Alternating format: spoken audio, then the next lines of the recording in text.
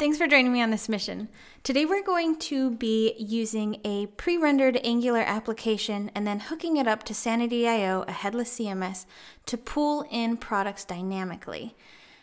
We'll be using Netlify functions and webhooks to make this work really well together. To start us off, we'll use this template, and you can name it whatever you like, add whatever description you like. There's a whole blog post on what and how I made this template that I will post in the resources below.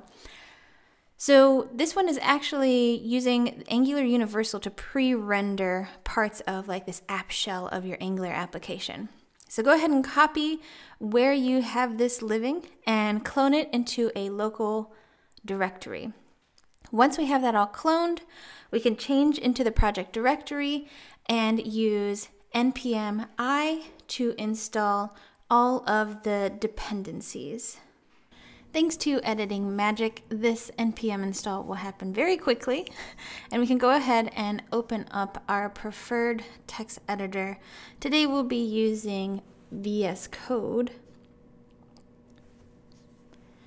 And in here, the first thing we're going to do is actually change out all the references to the project name, which currently for the project using the template is Angular Universal Pre-Render. And we're going to change all of them to Angular Sanity. And once all of those are changed, we can go ahead and run ngserve to make sure that the project is working correctly by checking it out, serving it locally, and going to localhost 4200. Because, you know, it's a good thing to make sure that the project actually works at the very start. So here are the kind of pre-rendered pages, and products is the area where we'll be populating with the information from Sanity.io, and we're working, so we're off to a good start.